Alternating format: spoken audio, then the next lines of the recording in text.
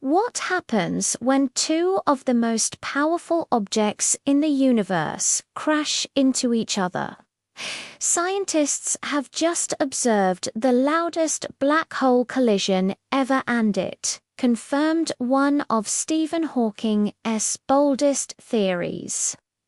When two black holes spiral toward each other, they merge in a violent cosmic event, releasing massive amounts of energy in the form of gravitational waves ripples in spacetime first predicted by Einstein.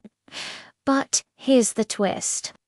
This latest collision also confirmed Hawking's area theorem. Hawking predicted that the total surface area of black holes can never shrink after a merger.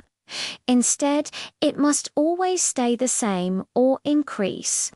And that's exactly what scientists found after the collision.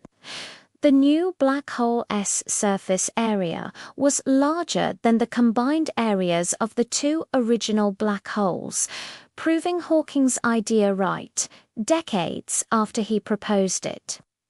This discovery doesn't just support Hawking's genius, it also gives us deeper insight into how black holes work, how gravity behaves at extreme scales, and how the universe itself evolves. The universe just whispered its secrets through the loudest collision ever, and it confirmed Hawking's bold vision of black holes. If you enjoyed this deep dive into space science, make sure to drop a comment, hit like, and subscribe to the Science Spark for more cosmic discoveries and mind-blowing science.